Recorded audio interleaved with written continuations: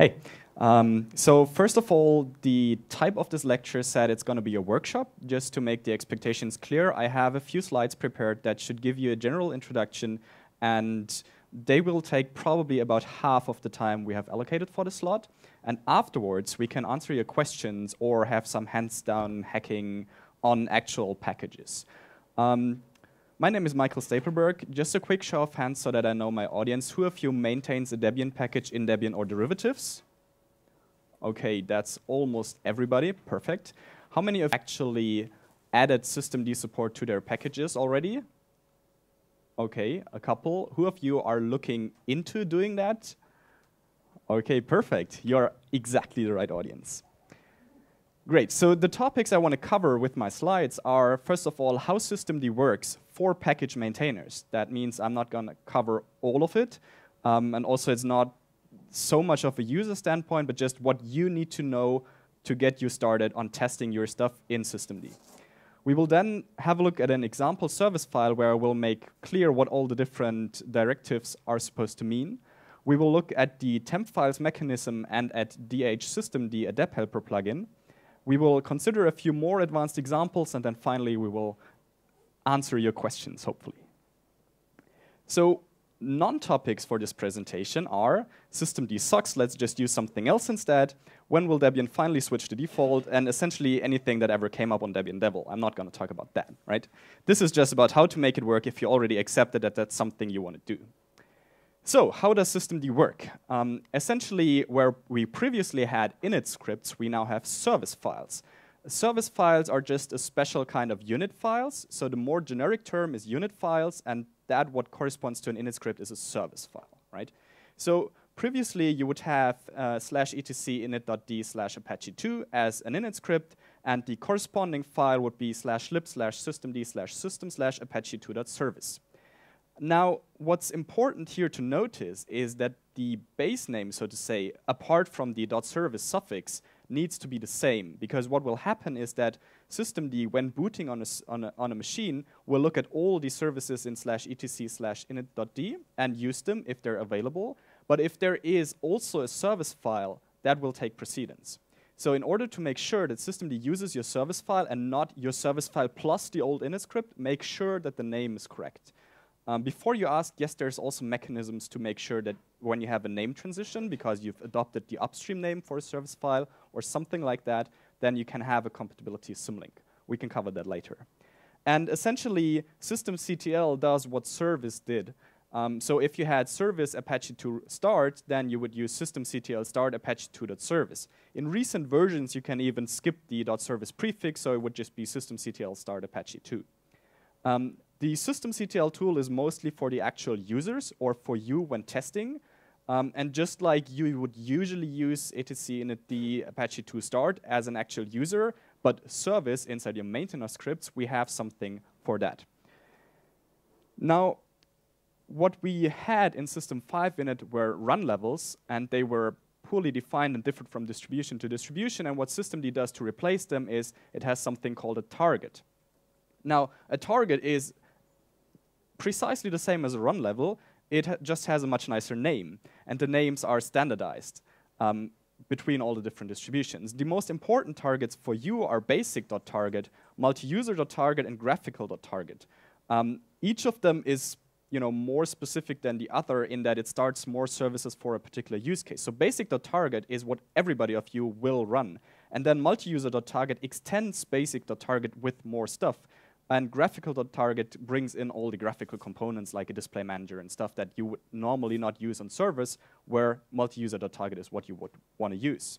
You can look that up if you care later on in the man page systemd.special. Now, just as previously with system 5 init, we had symlinks to enable a service, and these symlinks were created by update-rc.d. We still have symlinks to enable a service. Now they're just created by systemctl enable. Again, systemctl is what you would use as a user or while testing, etc. And we have a maintainer script equivalent of that. All right, are there any questions so far? This is really the basic stuff. Okay, question? Why is that differentiate? Why are they different? What's the reason that there are different commands for the user and the maintenance scripts? The reason, I think I will go into this later, but I can just briefly explain it. The maintenance scripts also need to work on machines where systemd is not actually installed. Okay. So that's why we can't use systemctl. All right, now let's look at an example service file. I just picked vnstat.service, which is a tiny daemon that will just store and plot later on your network traffic. What you can see here is a very clear human-readable configuration file, and this is the service file. It's called vnstat.service. It starts with a unit section, and you can see just like ini files, which probably everybody of you is comfortable with, or .desktop files, which have the same format. So this is actually a .desktop file. There are sections which are enclosed in square brackets, and then there's key value pairs separated by an equal sign. So that's really simple. The first section is entirely just for humans. So the description will tell me what kind of service this is if I'm looking at my system and wondering what is this that's starting up here. The second section is the service section, and this is actually where all the relevant stuff is. What we specify here in the second line is exec start, which is the command that systemd will run when trying to start that service, right? So in this case, it's really simple. You just start the vnstat_d binary. What you need to notice here, though, is that systemd does not invoke a shell to start that up. So you need to specify the full path, and you don't have your usual shell stuff in your command line, right? So just keep that in mind. We also have the exec reload line, and there could also be an exec stop line. In the absence of an exec stop line, systemd will just kill the service, right? And it will do what many, many people implemented in init scripts by hand. It will just gently try to kill it, and if that doesn't work within a certain time span, then it will try to kill it harder until it finally succeeds. Now, the exec reload line is pretty standard. The thing is that not all of the services provide a way of reloading in the first place. So we need to have such a line to tell systemd what to do on a reload command. Some other services, you could probably think of the bind name server, have a different way of reloading. So you could call rndc reload in that case. But this one is just really simple. It just sends a SIGHUB to the service, and then it will reload, right? The $main PID is not actually a shell variable or anything. It's just a special thing that you can use in unit files and service files in particular. And then we also have the user line, which will specify under which user this program will be started. That's pretty straightforward. Now, the last section is also interesting. It's called the install section, and it has a line called wanted by equals multiuser.target. And that essentially says that when this service file is enabled on the machine, it will be pulled in by multiuser.target. So this specifies which run level it runs in, so to say. Okay, are there any questions so far? Yes, microphone. Can there be more than one wanted by line? Yes, there can be multiple wanted by lines. More questions over there? Yes. So just to make sure that I understand correctly, Yes. if systemd tries to restart or reload a service, it first executes this reload phrase and then the exec start phrase again? No. Okay. So there's two different cases here. One is the reload case, and the other one is the restart case, right? Okay. In the reload case, it just executes what's specified here if the service file supports reloading. If it doesn't, then you can't reload it. If you do a restart, it will first execute stop if present or kill it if not present, and then start it again, right? Okay, thank you. One more question here. Either way, mine's related. Either way. Okay. Is there a equivalent to Debian's force reload where you care so much about wanting to reload that you're okay with it falling back to stop and start if necessary, which Debian sysvinit system does support in the usual skeleton file? I think there is a try reload action, but I would have to confirm that. We can do that later. Yes. Is there also something to stop a service? Well, yeah, I already mentioned that you can specify exec stop, and if you don't, it will just kill it, right?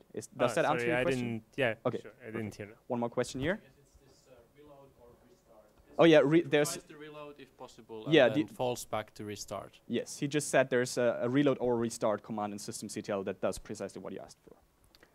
Are there other things than start, reload, stop, and can you define other things? Could you clarify what you mean by that? Status.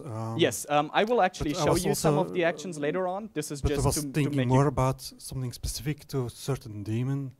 That, for instance, fetch mail can have an awaken option. It has a sleep of 5 minutes or something, and then you say, trigger it now. And what exactly is the question? I still don't quite get. So can you have some exec line there to Oh, define? so can you have a custom action like in init scripts? Is that what you mean? No, we can't. There's different ways of coping with that. So you could, most often there's an alternative to what you want to do. But I think it's really clean and nice that they standardized on a few verbs, and all of these work with all of the services except for the reload one, obviously.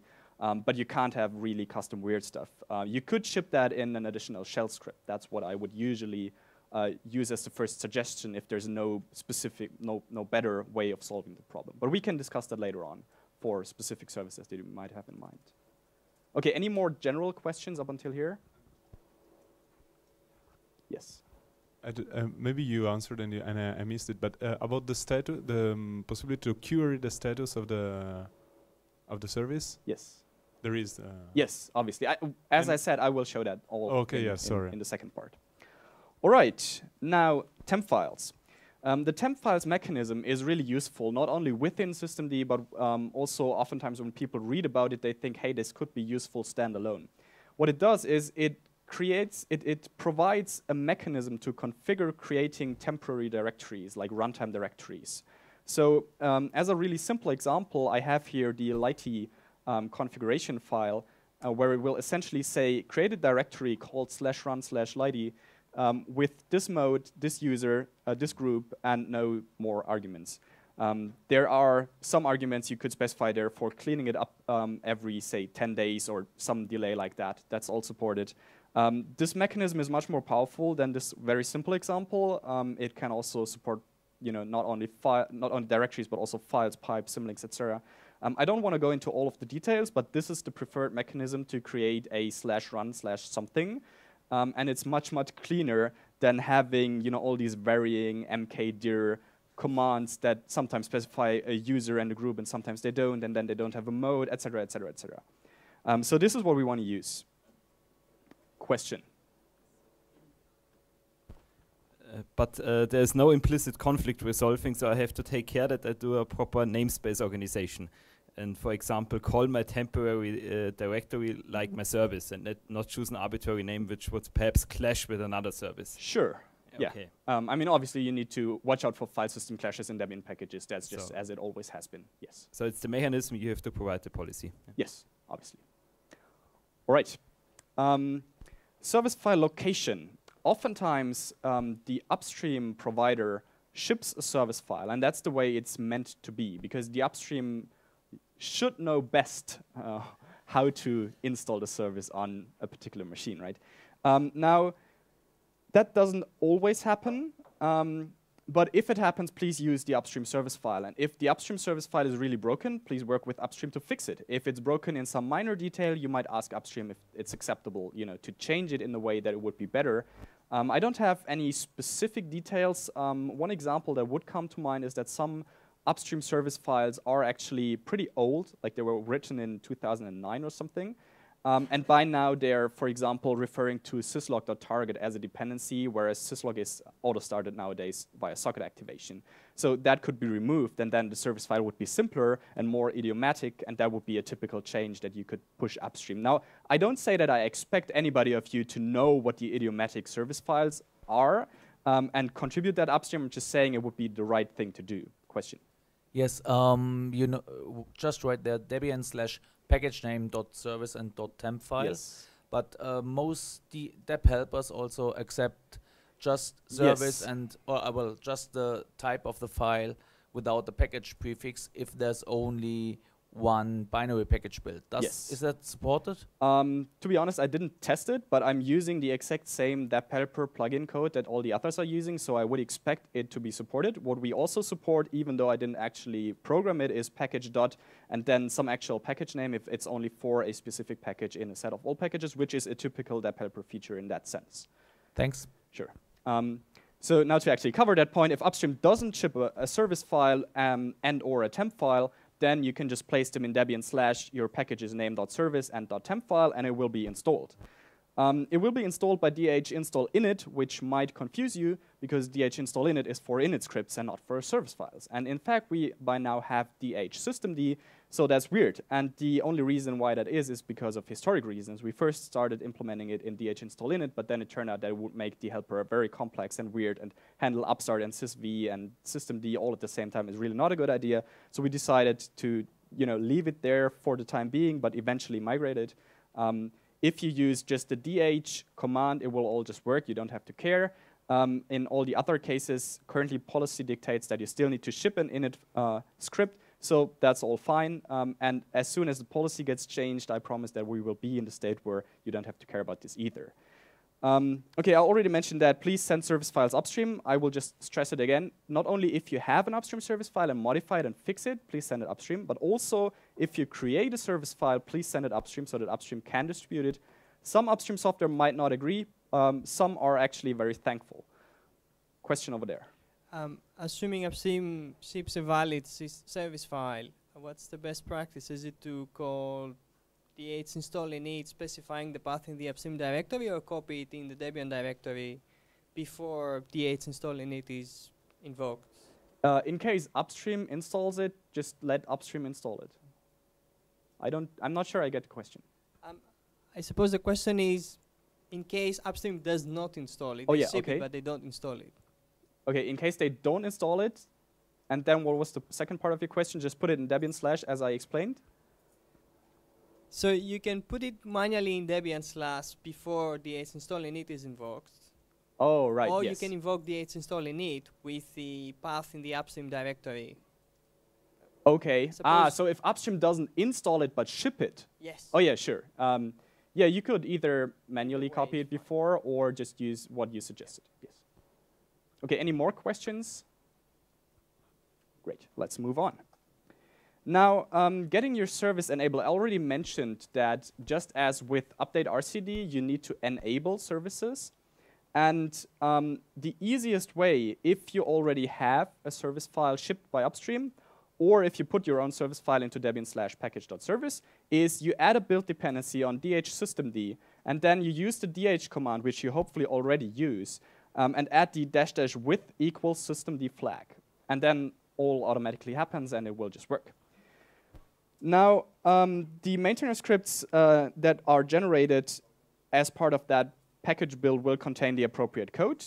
They will call a binary called debsystemd helper instead of systemctl, as I mentioned earlier, which avoids having a dependency on systemd on all the packages, which is probably politically not a good move. Now, if you are not using dh, you can also add the dh systemd enable and dh systemd start calls directly. In the wiki, we have instructions, and the link is provided on these slides. To test your package, oh, there's a question here. So you mentioned the systemd helper Yes. maintainer script. So I know the scope of systemd is broader than sysv init, but in the sysv init world, policy recommends whether or not you are using sysv init, including other things like sysvrc or openrc or a few of the other minor ones, and I think also upstart. They recommend using invoke rc.d and update rc.d in Debian maintainer scripts as a way of both abstracting from the specific system and for handling the case where you're debootstrapping and the daemons are not running because of policy rc.d. So the question is, why this instead of those? And if policy rc.d is configured to not start or stop, will this respect that? Yes. So we have another of these helpers called debsystemd invoke, which is for the invoke rc.d part, and it will try to respect policy. Unfortunately, policy is really hard. It's a really horrible standard. It's underdocumented, and I had a really hard time figuring out how it works. So it will support the use cases I could identify, and if you have a use case that is broken, please talk to me, and we can try to fix it. Also, to answer the second part of the first part of your question, actually, update rc.d, it's really hard to have a good solution in there. We tried implementing it in there, but it turned out to not work that well, and upstream is not that responsive to our concerns. So we actually chose to implement a separate helper that we had in tight control and can release independently of sysvrc, which turned out to be a much, much better solution because already we refactored it once and iterated on it quite a few times. And by now, it's actually in a pretty good state. So yeah, that's why. All right. To test your package, which is actually the most interesting part, you will just install systemd, and then you can boot with the init equals /bin/systemd kernel parameter. Now, install systemd does not involve breaking sysvinit or anything. There's no conflicts in that package. You can still have both of them. If you just install systemd, nothing will happen. If you boot with init equals bin systemd, you will actually use systemd, right? So that distinction is important. You can always switch back and forth. So testing it is really simple. You just reboot. You could reboot in a VM if you don't like to reboot your main machine. Then what you would typically do is you check your service starts properly on boot.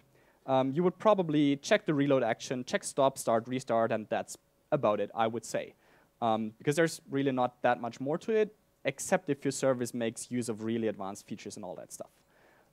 In general, I would say that your users will report bug reports if your service does not work with systemd right now. So there's plenty of users of systemd in Debian that care enough to submit bug reports. So it's not expected of you to test it, all the time and convert all your systems and run it all the time and all that stuff. A brief test will be enough. Okay, so now to an advanced example. There's actually a few more features that were maybe already mentioned if you listened to the previous talk by Leonard. We have a nice service called Debian Code Search, which I happen to maintain.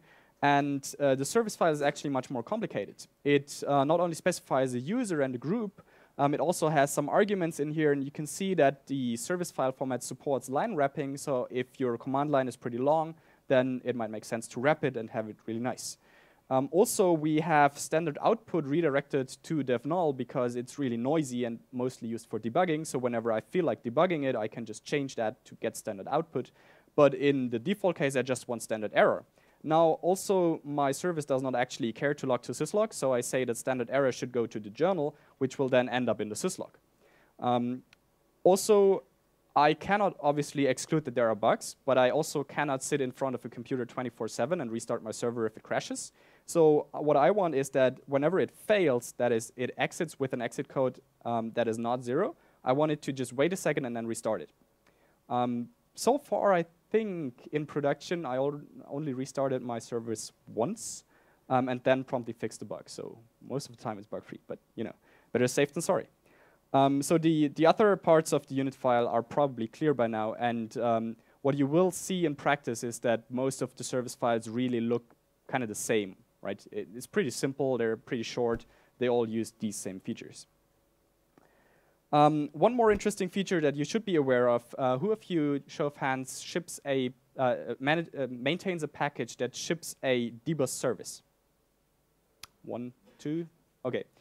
So for the others, it's more of an academic interest, but systemd actually can care about dbus activated services. So whereas dbus would usually start them on its own in older versions, nowadays it's better to use systemd for it because then it all ends up in the same hierarchy and it all gets tracked and you get all the benefits and stuff.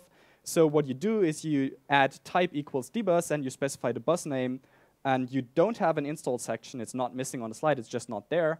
And then systemd will activate that service whenever that bus name is actually accessed. All right. Okay, so this is a more advanced example of the systemd deb helper plugin. What we do here is we install a service that should not actually be installed by default. And the way we do this is we override the systemd enable target and specify the --no enable flag.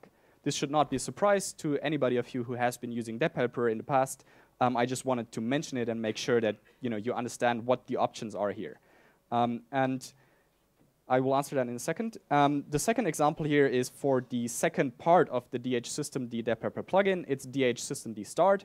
And what I specify here is the -- restart after upgrade flag, which will make sure that the package does not get stopped, then replaced, then started, but will just get replaced and then restarted afterwards, which is kind of cleaner, but the package needs to support it. Question. So why do you call the DH systemd enable with a option of -- no enable instead of just leaving the target empty? That's an excellent question, and the comment above tries to somewhat explain it. The thing is that when you purge the package, if the user decided to enable it, even though you ship it disabled by default, then you need to clean up these symlinks, right? So that's what DH systemd enable also generates main scripts for.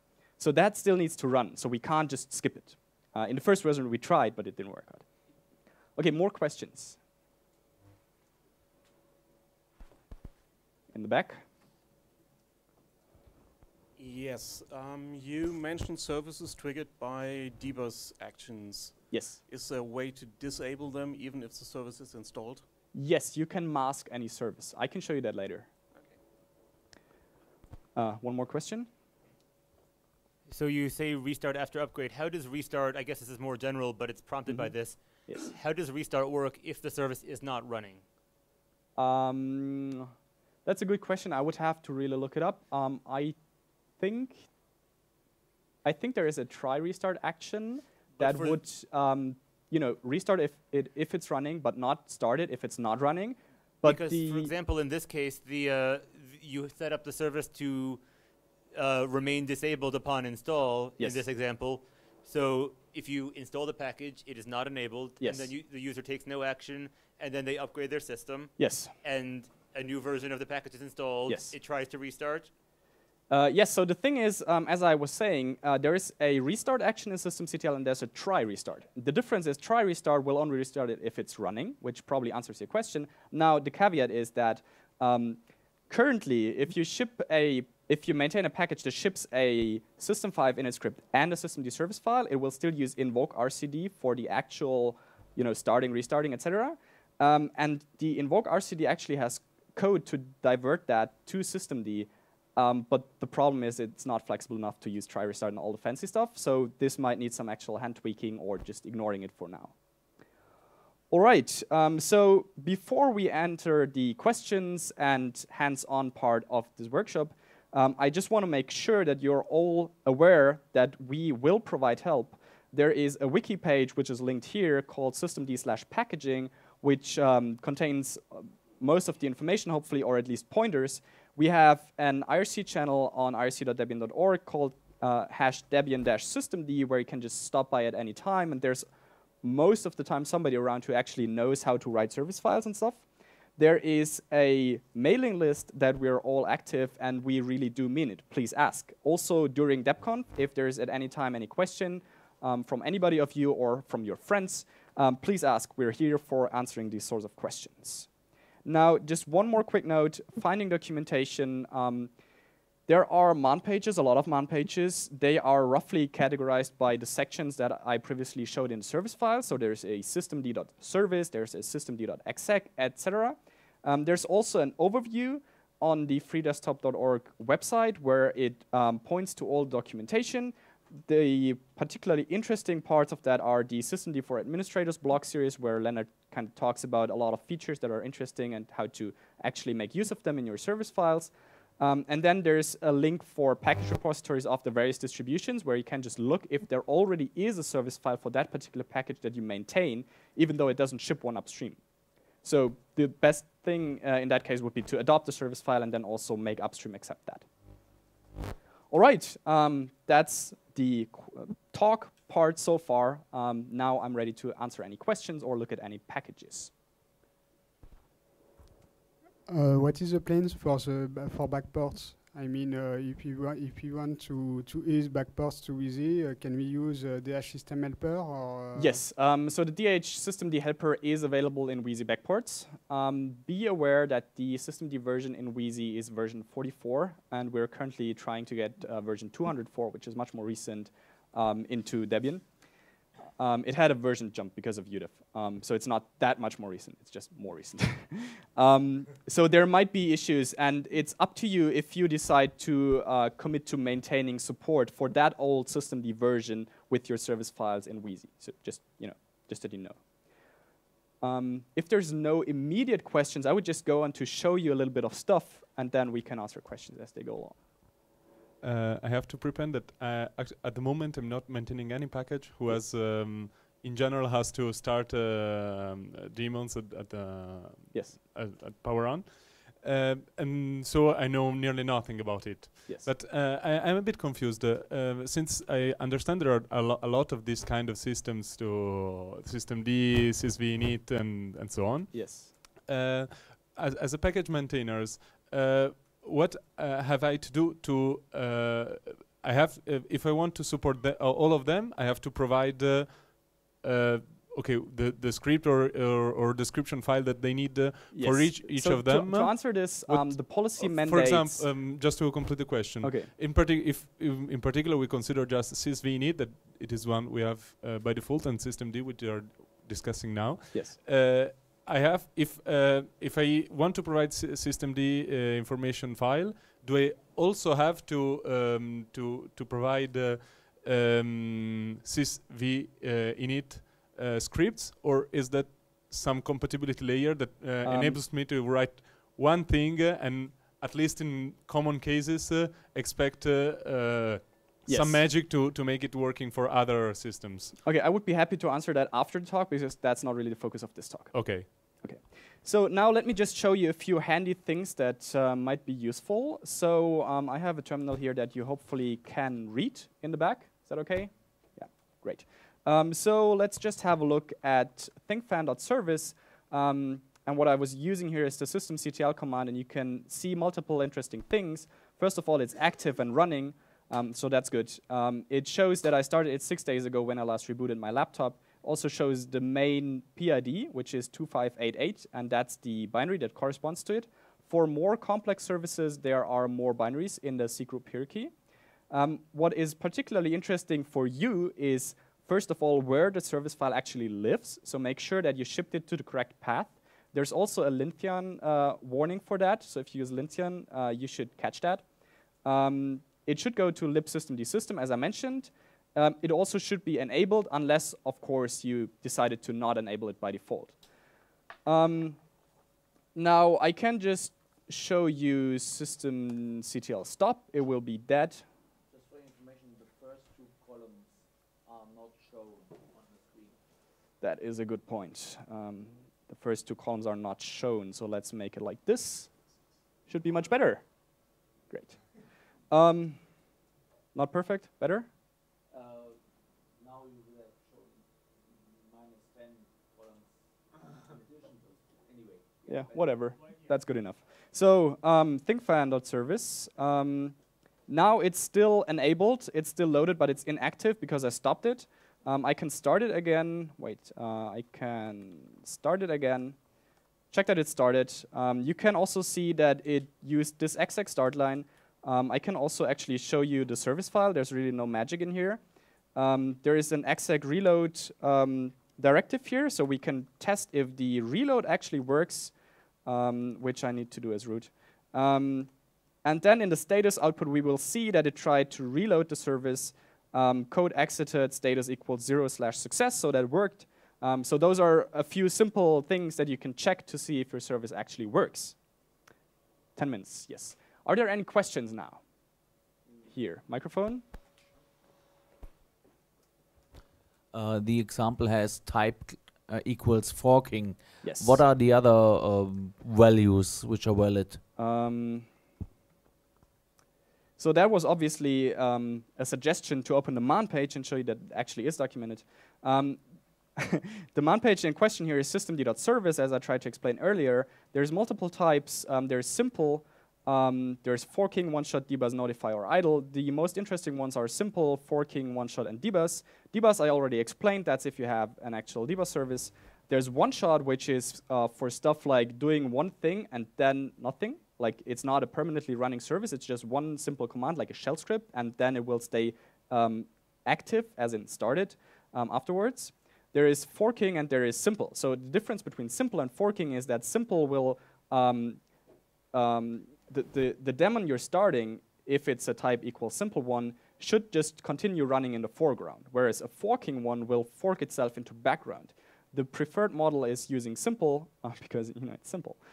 Forking has the implicit assumption, and I think this is important to know, that as long as the daemon is still running in foreground, it's not ready. The unit file will be considered started precisely the moment where the daemon forks. That is not necessarily what your upstream software implements, but that's how it's. The question was when it forks or when the main process exits. Obviously, I think when the main process exits. It would be really strange in the other case. Yes, but I mean, that's how it usually works, right? You double fork and then you exit the main process. Okay. More questions? Masking processes, perfect. Let's do that. So I have ThinkFan, and I now decide that it's really a shame that my fan is not spinning up as much as I would like. So what I will just do is I will mask thinkfan.service, and it will helpfully print out what it actually did, which is it just created a symlink in etc, systemd, etc., pointing to dev null. So essentially, it will try to load that service file, but fail because it can't read dev null. So if I now check status on thinkfan.service, it will tell me that it's masked, but it's also still running. So if I now do systemctl stop and then status, it's now dead, and it will not be started on my next boot. So this is different, from enable and disable, because it also works for debug services, and it's really like the last resort. If you really, really don't want this thing to be started, mask it. Question? But in this case, you cannot start it by hand. You have another method implemented in recent systemd to. I can't start it by hand. To be able. Right. But what if I want to prevent a unit to start at boot? Yes, then you but disable it. But I want to be able to yes. run it by hand. Yes, then you obviously disable it, right? Because disable just means don't start it at boot, but you can still start and stop and restart and all that stuff. Mask is really don't start this at all, right? So now, because I don't like loud fans, let me just unmask that. All right, so now it told me that it deleted that symlink, and I can just start it again, and it will just work. All right, more questions, please. Over there. When it says active, it says active and running, or it says inactive and dead. Yes. Is there any particular meaning that yes. there is a part active and the part in parentheses? Yes. It could be active and exited. And that would be the case for the one-shot services that just, forked one command, that exited, but the unit is still considered active because the command succeeded. More questions over here? Is there any support for what happens when a daemon dies? Is it restarted like? Yeah, I actually had this on my slides earlier. Yes, more features. Here we go. You can specify restart sec equals 1 and restart on failure. There's more options in that direction to restart stuff when it dies. Okay, more questions, please. Here. It's about the packaging.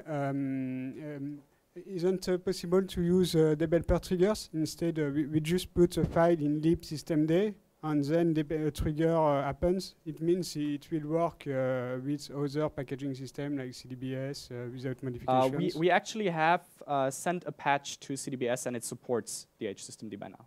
Okay, but no why not using trigger support? Not using what? Sorry. Instead of using a developer snippet, inserting a developer snippet in post-inst, yes, you could have a register trigger. Yeah, but it's more complicated than that. That will be executed when it detects a file appearing in some location. Yeah, but we don't want to enable all the services by default, and then we would need to maintain a whitelist or a blacklist of services and stuff. It really needs to be more flexible than that. Okay, more questions? Another one? Okay, this time it's for services that needs several instances, like S-tunnel. Oh, multiple instances. Yes, multiple instances. Yes. One with, usually they come with several configuration files. and we want one instance per configuration file and be able to control them separately. Yes, so there are actually with sys5. There are good examples here on how that works. There's ifup and there's getty. Let me just show you getty, which has getty at tty1.service. And what's interesting is you can see that the service file path actually does not include that. So if we have a look at the service file, you can see that it's much more complicated than I would like it to be. But what's the interesting part for us is that there's %I, which will be replaced by whatever you specify after the at. So you can say, you can make your service file contain the at in the file name, and then use %I and then start a specific instance of that.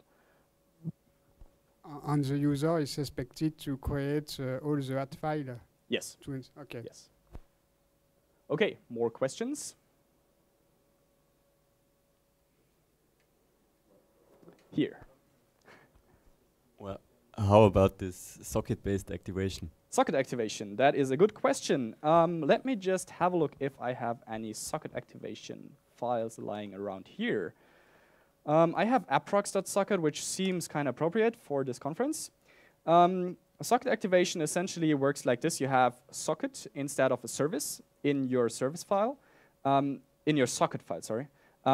You specify a TCP port or a Unix socket or whatever it should listen on, and then there is accept equals yes, or the default is accept equals no. The difference is that accept equals yes mimics the inetd style behavior of just starting one process per connection, which is kind of wasteful. And the actual real good socket activation is not having that, but patching the service to, when being started, inherit the file descriptor of the socket and then just integrate it in its event loop and handle that. And many services are already patched for that. Some of them are patched but not in Debian, and some of them you would need to patch. But this is really like a thing of an hour or two. I did it for Bacula once, for example. Okay, question over here. So the socket file just includes information about where to listen and if to accept, but not what to start. Is that just in a service file then? Yes. The socket file has to match by name the service file, and because I used accept equals yes, it needs to be approx at.service, not approx.service, and then this will in turn just say, take the standard input from socket like inetd does, and start it up. Okay, one more question. So why does it mean I have to add the at? Because if you use inetd style stuff, then for every incoming new connection, it will start a separate process, right? So all these processes show up in your secret hierarchy. So that's why the instance is used here. And does it also relate to execstart equals dash instead of directly the path? No. In fact, I already looked at this and wondered why it is there. I think it should not be there because the minus means that failures should be ignored. I'm not entirely sure why it makes sense to have it here. My suspicion would be that if there is a connection and it goes away, then this shouldn't fail. Something like I would need to look that up. So sorry, no answer here. More questions. Last question. We have 1 minute left. Last question over there.